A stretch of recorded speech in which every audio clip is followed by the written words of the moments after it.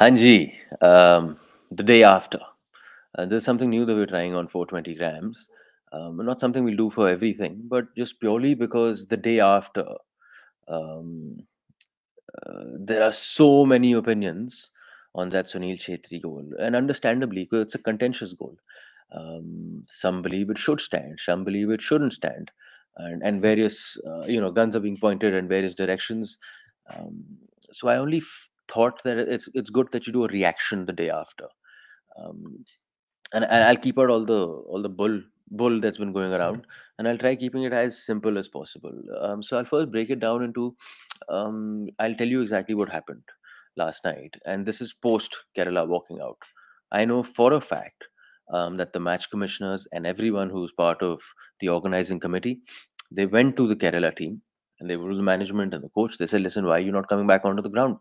Come back onto the ground." And the management and the coach very clearly told them, because they were unified in this at that time.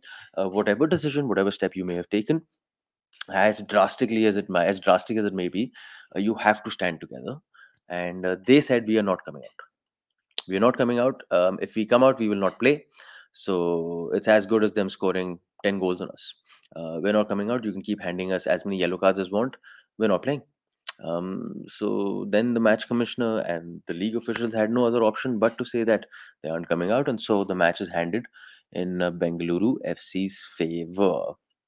What the repercussions of this will be? One, the obvious: Bengaluru marches on into the playoffs. They play Mumbai. Different scene, different scenario completely. But from a Kerala perspective, I think it's important. Uh, from a league perspective, if someone has done this, what do you do now? How do you reprimand? Maybe reprimand is not the right word. How do you react? Because your reaction will tell you how strong, or um, how strong you are in imposing yourself, so that this does not happen going forward. Um, uh, in my opinion, I feel it won't be anything more than a financial ban. By financial ban, I mean you'll be charged a certain amount of rupees, and whatever that sum is. Not debating the sum over here. And in I think you might get a touchline ban come next season, because their season is over. Um, you do have the Super Cup, but I'm talking about the Super League, Indian Super League next season. So I'm guessing he's going to get a touchline ban, and it'll be a financial ban. Nothing more than that, because at this time, from a Kerala perspective, the management, the players, the fans, you cannot show that you're against what the coach did, because let's be very clear that the team walked off only after the coach said everyone walks off, and then everyone follows suit. Now at that time, whether the players are saying, look, there are 25 minutes left in the game, let's not do this, let's stay here, let's play, is out of the question. You're all walking off, your coach is telling you to do that, and now the time has come for all of you to be unified. Now with regards to the spray, here are a couple of things I found on social media. Firstly, this is an article on ESPN. They're saying, in an era prior to the usage of vanishing spray, because if you talk about vanishing spray, I've heard there's one theory coming from somewhere that if you put the vanishing spray on the mark of the ball, then and that 10 yards later, you have to put the vanishing spray at the wall. No real rule like that. Didn't read anything about it, couldn't find it. If I am wrong, please do post it in the comments. But it's saying, did the referees did place the ball on the spot where a free kick could be taken, and that did not initiate the procedure of 10 yards being counted, which is what the Blasters contended ought to have happened. Quick free kicks were still in play with the ball stationary, most notably used by Thierry Henry against Chelsea in 2004, with Premier League referee Graham Poll telling the BBC the whistle doesn't need to be blown. So I asked Henry, like what Chhetri is saying of last night, I asked Henry, do you want a ball? He said, can I take it, please? And by can I take it, please, he's saying, can I take the free kick? He was very polite. I said, yes. I gave him the signal for him to take it, and that's what he did. Now I'll play that goal for you because it's on social media as well, and you make of it what you will. Here, see the goal first. Quick one from Henry. Full quick for Chelsea. They go to Graham Poll, who's doing nothing to stop the Arsenal celebrations. Arsenal lead again. Oh, he does it again. Good thinking. He's asking him, I could see him asking him, The whistle's there. Look at Good Johnson now. Does he move away? Does he need to? When he does, you see Good Johnson's anxiety because he's heard the conversation. देखा आपने? The main thing here for me is this: Gudjonsson turning his back. Gudjonsson's job at that time is to be on the ball. It's not to look at the back. It's not to look if the ball has been made. That is not your job. Your job is for something like this, to prevent something like this. Stay on that ball. Don't give him any outlet to make sure he can kick it in towards goal. Because at that time, your goalkeeper is getting your ball ready. Your ball is talking to your goalkeeper. Lots of confusion going on at times. It happens. It's pretty normal. Your job is to not look back, not to move behind until the referee says move. And even when the referee says move, you look back and see if your ball is ready. You look back and see if your goalkeeper is on the line, and only then do you move. Here's another one with regards to the laws of the game. If when a free kick is taken, opponent is closer to the ball than the required distance, the kick is retaken. Now, key, unless the advantage can be applied. But if a player takes a free kick quickly and an opponent is less than 10 yards from the ball and he intercepts it, the referee allows play to continue. Which means what? If you've taken a quick free kick and it hits the wall, or someone impedes in it because the ball is not yet made, or someone is ahead on the ball, like Luna was supposed to be, or Gudjansson for Henri, but you've taken a quick free kick still, the referee has every right to say, too bad, buddy. You took a quick free kick, the game continues. You've lost your opportunity or option at scoring or taking a try at goal, which is what that is trying to say. Yesterday it didn't happen because Luna was turning back. He was there. He was there initially, stopping him once, but then he was turning back again. Turned back, gave him an option, and your goalkeeper's also offline. If you see your goalkeeper's offline and he saw that he is offline, you should not be moving away from the ball. Simple. Simple. Should not be moving away from the ball. This is another one. If when a free kick is taken, an opponent is closer to the ball than the required distance, the kick is retaken unless the advantage can be applied. Gray area. क्योंकि advantage gray area है. It is a gray area, 100%. That then is just, it's dependent on the referee. It is dependent on the referee, and you have to put some faith and trust in the referee then, because the person who's there has been chosen because he can perform a certain kind of job, which is why he's officiating the game. If a player takes a free kick quickly and as opponent who is less than 10 yards intercepts it, the referee allows play to continue. Exactly what I was saying over there. A lot of people are referring to the Nacho goal which he scored for Real Madrid versus Sevilla. Completely different, I thought, from the Henry goal. I'll play the footage first for you, and then we'll talk about it. You see that? Nacho's coming, wall has not been made, nothing is happening, referee's there, no one's come on top, and he's already taken the free kick. That, in my opinion, is unfair. Completely unfair. It's pretty blatant there in front of you. It is pretty blatant in front of you. Why the referee had let that happen is, I thought he made a mistake. I'll play it again so you see what I'm talking about. Foul has been called for, no one is there, no one is on the ball. Nacho's just coming, the referee's there, he's looking at the guys. Wall has not been made, and nothing, he's not even marked it, I'm sure, so far. And he's just gone and hit the goal like that. I think that is unsporting. I think that is unfair from a referee's perspective, from a player's perspective. That we're calling Sunil to be unsporting is a little unfair in my words. This is what he had to say post the goal in the broadcast post-night show. First, let's listen into him. I take it. If not, then I say, okay, fine, get the wall, get the whistle, because you always have the option. But then he said, okay, fine. And I again said, I don't want the whistle, I don't want the wall. He said, you sure? I said, yes. I think Luna heard it. And that's why he blocked once. Yeah, I had no chance. He blocked it, he knew it, and he was talking to his keeper. And again, I said, there's no chance. And I was about to ask for the wall, but then he turned. And then I had the opening. And Sunil, you're an absolute predator in this league. He's saying it very clearly there.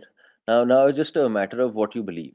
Who do you believe? See, how the refereeing thing works is, whatever the referee feels and whatever has happened will be going into a match commissioner's report, and that report will not be made public for reasons obvious, that you've got to protect the referee. At the end of the day, you put them in a spotlight there. The decision here or there could make a huge difference, as you saw last night.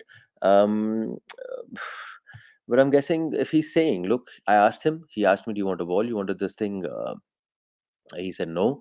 I saw and I went for it. And he's done this before, by the way. He's admitting to it as well. I've seen him do this in practice a lot of times. That's sharp thinker, by the way. Call him what you may, because if you're on the other side, you won't like it. But very sharp thinker. Street smart is what I would call him. Let's just move on and see some more reactions.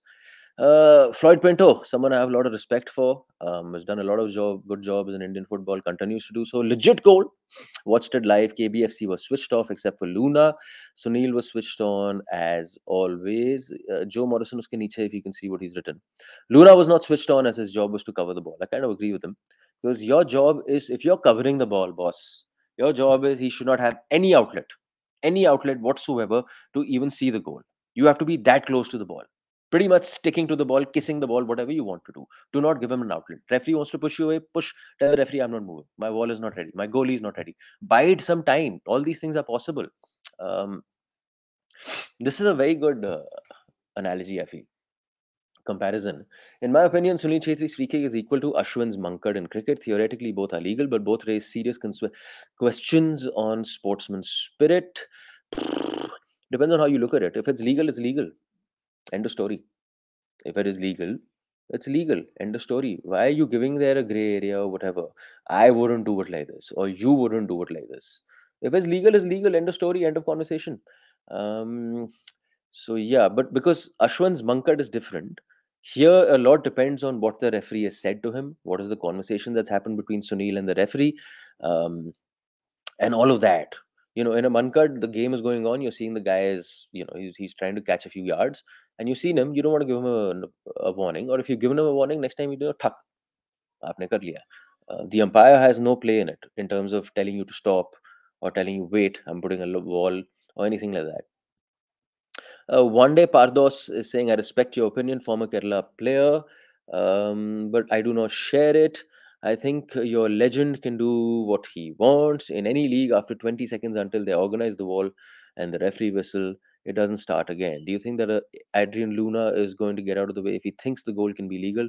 I don't believe it. But where is this law? I'm just asking. That in any league after 20 seconds until they organize the wall, the referee whistles it. It doesn't start again. Where is the law? Because we've put out the law there, and while he might have merit in what he's saying, because they're saying in Belgium, in certain instances, this has happened that if you've marked the ball with the spray, then that means you have to mark the spray on the 10-yard from the ball to make the wall. But where is that law? I'm just trying to figure out because I can't find it. Chencho has gotten into the act as well, former Kerala player. I'm not quite agreeing with what he's saying though. Referee is destroying the beautiful game. It's not fair, man. That's not fair to talk like that. How is he destroying the beautiful game? His job is there to make a decision. He took a decision. He stayed strong on that decision. Um, Sometimes it works for you. Sometimes it doesn't work for you. And he hasn't done anything. How do I say it? He hasn't gone there to make sure you lose. Um, he's interpreted it, the situation. He feels it's correct, and he's gone ahead with it. To point fingers like this and saying you're destroying the game, unfair, especially coming from a player who's the reputation that he is, big player, and you've been in these situations so long. The social media teams of both teams then got into it, and it's called a quick free kick, lads. Bengaluru FC saying safe trip back home then. This is the owner of Bengaluru FC. He's Parjinder saying, are you serious, Kerala Blasters? Is this how you want this game in our league and Indian football to be depicted globally? While I kind of agree with what he's saying, no walking off, irrespective of what has happened, is not fair. But why is the owner coming out on social media and talking like this?